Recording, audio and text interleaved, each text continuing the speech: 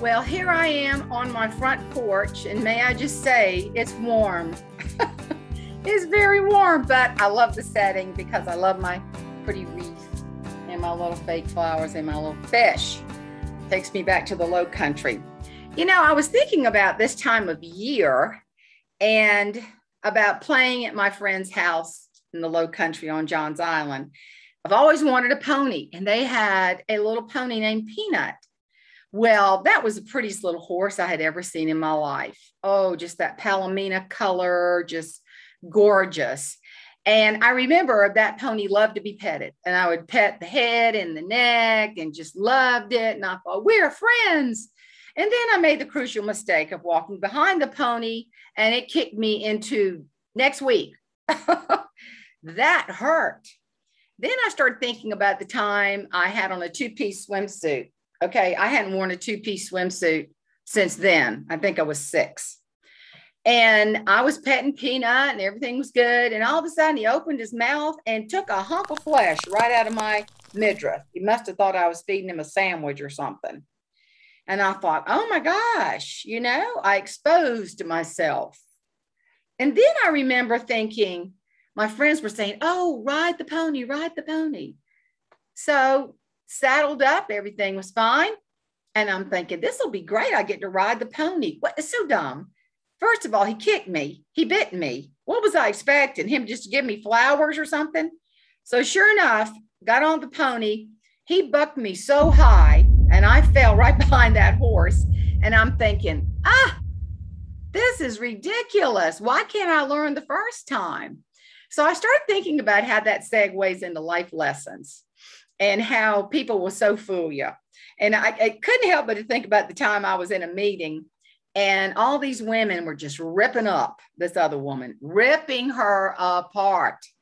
And I'm going, oh my gosh. And they're talking about Louisa, and mean, just like that pony. And all of a sudden the door opens, in walks Louisa. And I'm not making this up. This is how it went. Well, I think it's disgusting that she went, oh, Louisa, darling. I mean, completely changed. Didn't come up for air. But, you know, you have to be careful. You just do. When you're young, like I was, you don't understand, you know, the nature of things that happen that hurt us. You don't. Even when you get older, you can get kind of ornery about it. But it's important to look at life lessons, even in the case of Peanut. I call him the precarious pony, because what I learned was, you know, there are going to be times when people are going to throw you for a loop. There's no question, just like getting bucked off that crazy nutty horse named Peanut. Okay. There'll be times when you could expose yourself and think this is going to be okay. Oh no, here comes the big bite, the big hurt yet again.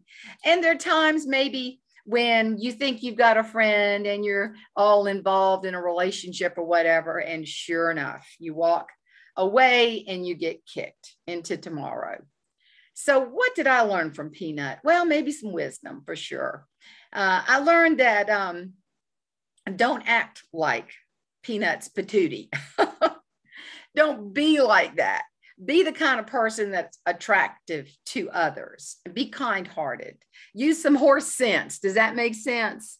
And just try to live your best life and be careful, because folks can really, they can throw you. And then I've seen people be so affected by mean people. They get a hard shell. Isn't that clever? Like a peanut.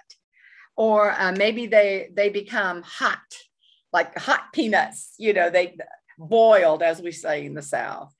Angry is what I'm saying. And then you have to realize some people are kind of nuts, to be honest. So when you think about it, and I like to buy those mixed nuts, we should all be living together, just like in that can of mixed nuts. You've got different kinds of peanuts and walnuts and pistachios, I'll say it eventually, but all of these together. And that's kind of like how we live. So be the kind of person that attracts people, that's known for kindness, philanthropy, having a good heart. So that's a good lesson, right? Remember those life lessons from Peanut, the precarious pony.